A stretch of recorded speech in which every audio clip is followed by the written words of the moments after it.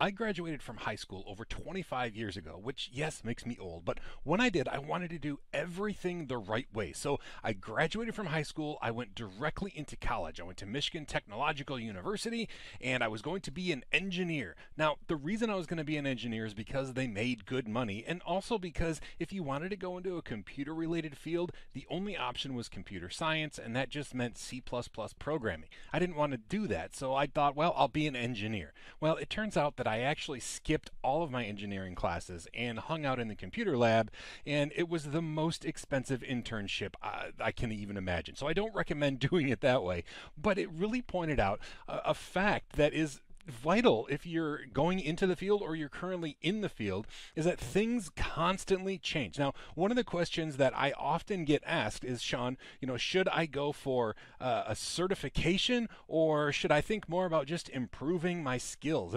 And while that seems like a good question, there's so much more to it than just those two options. Okay, so I have our little DevOps guy here because DevOps is like the combination of two worlds, developers and operations people, or developers, programmers, and system administrators, however you want to think about them. But there's so many more aspects to how to get educated and what is the proper way. Let's say you want to delve into certifications, right? There are certifications for Linux, there are certifications specific to Windows or other Microsoft products like MySQL, stuff like that. You can get very, very specific certifications in things like Docker, Chef, Puppet, AWS. There's all sorts of certifications that will put letters after your name. And if you are doing something like trying to get a job, or you want to advance in your current job, and getting certifications will do that, by all means, take these certification exams and get those letters behind your name to improve your life.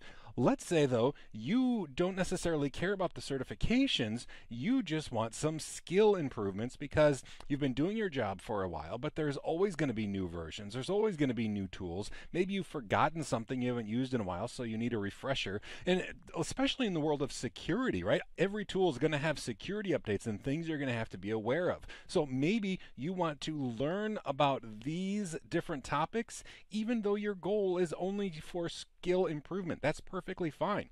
Let's say you're just starting out and you want to go to college, or you're changing your career and you think, just like you, Shawn, I want to do the quote unquote right thing. I want to go to college. You could do something like get a computer science degree, get a development degree. There are other options in colleges than when I was back in school, in 1994. There's network engineering. You could get a business degree that might actually help you on your way towards an IT career that is very beneficial to you. Something about college, though, is that there are slower updates. I don't recommend going into a college and taking a security course unless it's just conceptual, because it's going to be outdated so darn quickly. And here really is my ultimate point.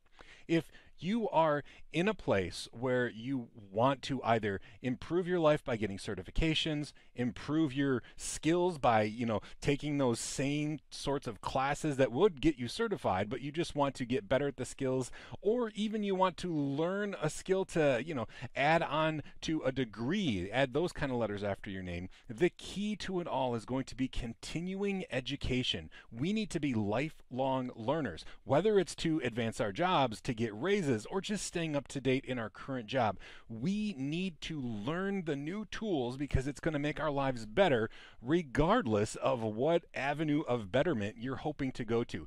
DevOps is the perfect place for you to learn those skills that are listed here, regardless of why you want to do that.